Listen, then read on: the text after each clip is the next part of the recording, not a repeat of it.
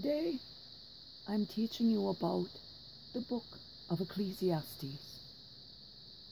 This is a book from which we do not often read in the Christian cycle. The Hebrew name of this book is the author's name which we used in the first line of our reading today, Qoheleth. It is spelled Qoheleth.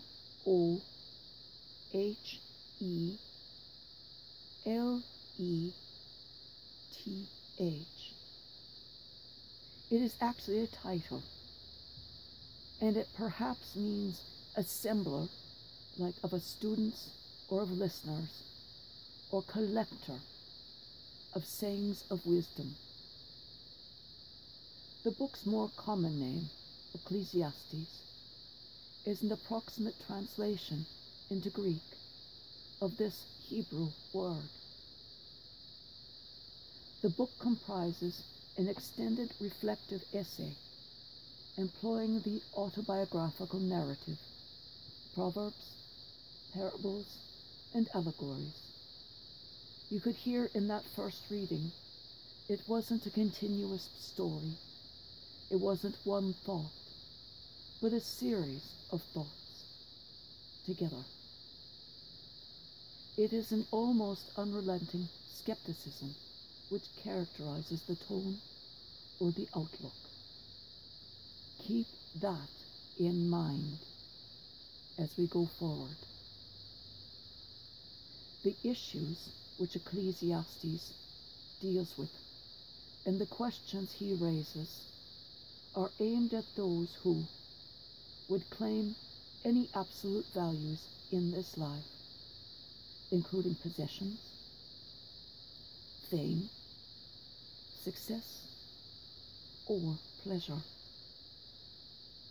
Wisdom itself is challenged, but folly is condemned. The refrain which begins and ends the book, vanity of vanities, recurs at key points throughout. The Hebrew word, hebeh, has the sense of emptiness, futility, and absurdity. I have seen all things that are done under the sun, and behold, all is vanity, and a chase after the wind. Everything in human life is subject to change, to qualification, and to loss. What profit have we from all the toil which we toil at under the sun? The answer is in the negative. No absolute profit or gain is possible.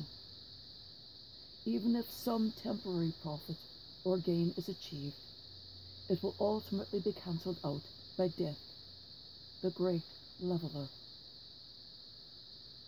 Wisdom has some advantage over foolishness, but even wisdom's advantage is only a temporary and qualified one.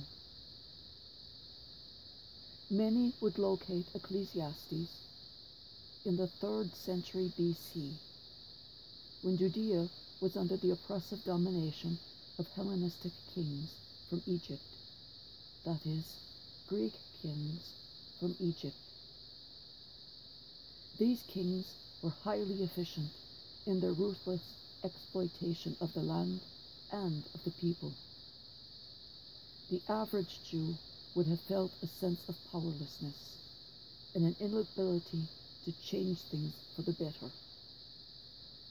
For Qoheleth, God seems remote and uncommunicative, and we cannot hope to understand, much less influence, God's activity in the world. The book's honest and blunt appraisal of the human condition provides a healthy corrective to the occasionally excessive self-assurance of other Book of Wisdom writers. Its radical skepticism is somewhat tempered by the resigned conclusions to rejoice in whatever gifts God may give. Keep these things in mind, especially the unrelenting skepticism, especially while reading or listening over these next days.